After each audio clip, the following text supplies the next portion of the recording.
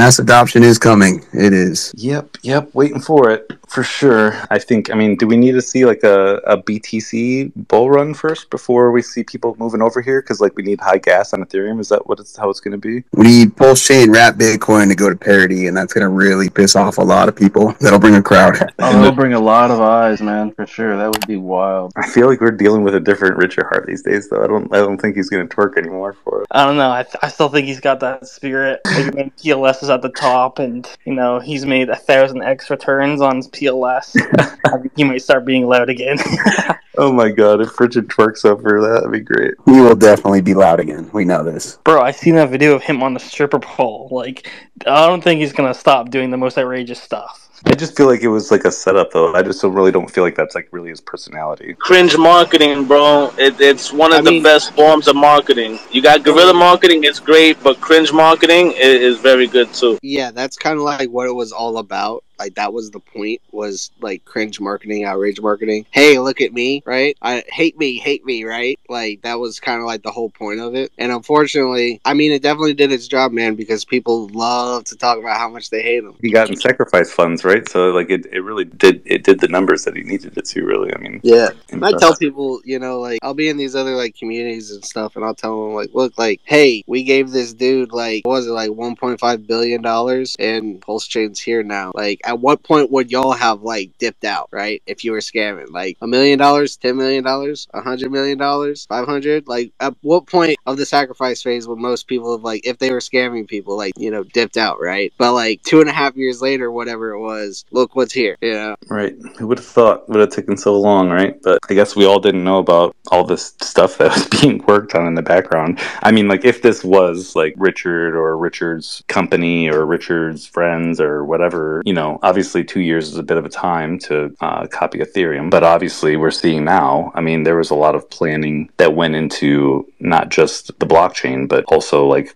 the fruition of the blockchain. Yeah. My theory on the whole thing is that he knows who's behind it, but it's one of those like, yeah, I know you're doing it, and you're just the other dude, whoever it is, just like, haha, you can't stop me, so like, whatever. I really think that it's something like that. See, I'm more along the sides of like him being involved in it, only because of like his mastery behind liquidity ratios and things like that, and how we see. Yeah, I can see that. Things progressing. I just feel like obviously there are other people besides him that have ideas and things like that, but this just seems to have too much benefit to Pulsechain in general to be anybody else. Yeah, your angle of it is like, all that P-Dye sitting in the Pulsex sacrifice wallet.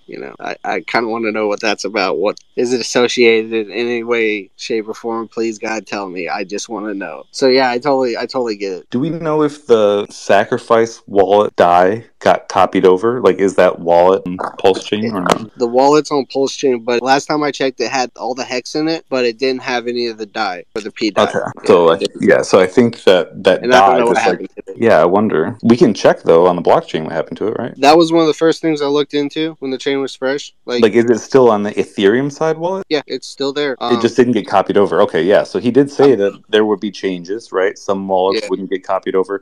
So we did notice that a lot of the like big exchanges that hold DAI, those didn't get copied over either. So those are people that have the potential to dump like 100 million DAI on our heads, right? I think that they did have it, but the AMM bot stole it and put it in Pulsex.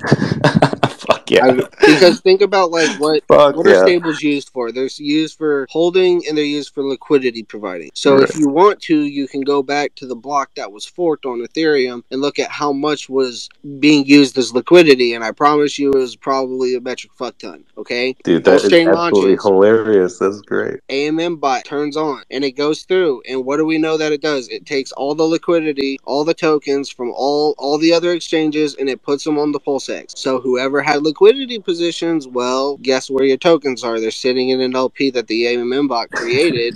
And that's why if you go back and look at Nine Iron's wallet, when he was like buying it up, I was taking the times that he was buying it and the times that he was posting on Twitter, and he was talking about it from the beginning. That's how he was able to accumulate so much, because it all got pumped into Pulsex and it was just sitting there. Nobody wanted it, so he's just like, okay, just started buying millions and like 50 million buy orders with it, right, of like Pulse. So yeah, because ain't nobody got 900 million DAI laying around. Right. Nobody. We already know the biggest wallet is Pulsex, and it's like 270. No, of course, yeah, and we know we have like a inflated supply over here, right? So we have like 22 billion, and over there it's like 4 or 5, I believe. Really? But actually, That's crazy. the total supply actually decreased by 5 billion recently. So the supply increases, like, so when the tokens got copied over, like the same thing with WBTC, right? The supply for that is not the same of actual BTC, and just like DAI, right? The supply is different. So there were certain things that were changed during the copy. Okay, I love it, man. It's awesome. Freaking mind-blowing, man. Imagine what a day in the life of Richard's like, and I can't even imagine, especially now. He's definitely watching. Hex is his big, Pulsechain is the blockchain, his playground. He's watching. He sees P-Dye, top trading pair, Teddy Bear, top trading pair. He sees it all. He's not tweeting for a reason. Look at us, right? Every day with these charts, right? And we're just buying into these things. This is Richard's freaking baby Pulsechain. You don't think he's got like 20 screens open with freaking different deck screeners up, like watching charts, watching LP pools, like just clapping and roaring on. I think that's exactly what's going on. You know, he's definitely keeping an eye on everything. Definitely being quiet, but obviously for a good reason. I mean, if I was Richard, honestly, I'm of the belief that like he made all this stuff happen, and maybe that's kind of crazy for me to think that, but I think that he's like such a smart guy that he like set the SEC up because he knows that they're fucking idiots, and he knows that they're out for blood and money, and he basically gave them everything that they could have wanted to see, you know, visually, basically, but without knowing all the facts. And now it's going to make them look fucking stupid. And if he wins this case, potentially, it could change the entire country's view on the government, on money, on how things work. It could be a huge defining moment for like the world in terms of how we view our government, basically. 100%. He definitely baited him. It's a chess move, man. I honestly think it's a chess move. There's not anybody out there that's going to save us. I mean, people that are in politics, there's nobody that's in power in politics that has our public's best interest in mind. They're all only out for their own good and their own benefit. If you think that a politician has your back, they don't, right? It's just a big scam, a big circus. Politics are meant to divide and conquer us, right? So we all have, you know, different opinions, and we can't really get together and agree on anything, right? They divide us that way. I do feel strongly about politics in that sense that, you know, they're not for us, right? They're definitely against us. 100% totally agree with everything you said. Like, the name of the game is divide and conquer. Move the money from weak hands to strong hands. So, and at this point, like, you know, it's all about energy to me. I don't think we need to put our attention there at all. Like, that's what they want, is our attention. Like, we don't need to fight against it. We don't try and change it. You know what I mean? We need to just build. And that's why I've been so behind Richard and Hex and now Pulsechain. And so things have changed. Richard's not just a C20 creator now. He's an L1 creator. So like his game has changed. I think, you know, we all need to up our game and get up to speed with that, you know. That's what I'm feeling. No, definitely. The sooner that everybody realizes that, like, you know, we need to just rep Pulsechain and that's it, not just like whatever coin you're holding, kind of. We need to just preach Pulsechain to the outsiders and get people in, just in general, so they can play around. Having that opportunity is paramount, you know. Being able to come in and play with low gas, you know, it's incredible. And now I'm having to constantly remind myself. I'm like, no, it costs like 5 cents. Do it. Go. Let's go. Right. No, I know. I used to have a ton of friends. Like, I remember like 4 or 5 years ago, maybe, like so many friends that I was like trying to tell about Ethereum. But then when they started to use it, they were like, we can't use this because like I want to buy $100 worth of this thing, and I can't do that because it's $50 to just get it, basically. And so like all those people, I feel like, I mean, there's got to be a way that, like, you know, retail investors need to be aware of this on a level where they can kind of understand how they couldn't use Ethereum before, right? And this is kind of like the opposite of that. Let the SEC stuff blow over. They'll be right over. I know it. Yeah, honestly, that's free marketing. Honestly, like, because even my mom knew about the SEC thing, and I'd never told her about Hex or anything like that. So yeah, no, it is definitely going to be something that brings more eyes, especially if he wins. Honestly, that'll be like the most bullish thing in the world.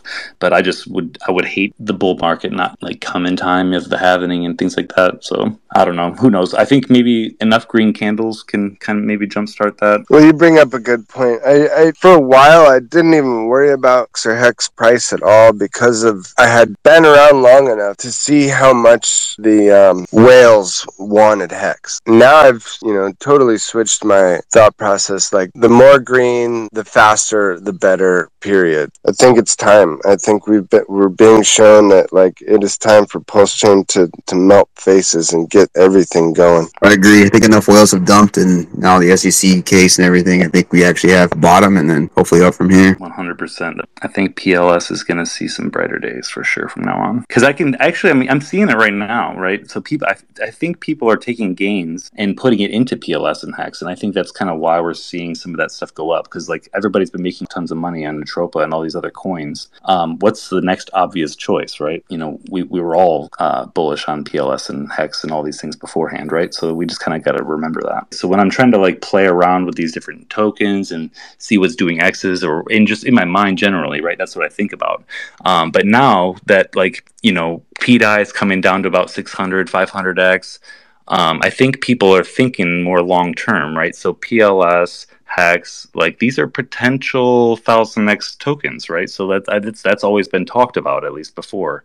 So I think maybe people are kind of shifting their holdings a little bit. If they were holding more PDI before, they may have shifted to PLS because, hey, if it's a bottom and you can 1000X or whatever X you're going to get from that, if it's going to be greater than the PDI X's, I think that is just kind of making sense for some people to do that. Yeah, people are sleeping on the validators rising as well, because with them locking up 32 million Pulsechain, well, they can't all exit at the same time. It's like a small doorway. You got to go in or out one at a time. So don't forget about that. Very true. Very true. How many validators are we at now? Do you know the number? It's ridiculous. It's like 42,000. And how many are on ETH? Saying 43,123 right now. So 43,000 validators. That's nice. Do we know how many are on the ETH side? Yeah, I'd be curious to know that number. Because once we can say that we're more decentralized than ETH per validator, I think that'd be a cool thing. Google says there's 222K Ethereum validators. And there's almost 45,000 on this side? Yep. Damn, okay, think about that, right? Like, we're literally, that's like a 5x away. That's been close. Yeah.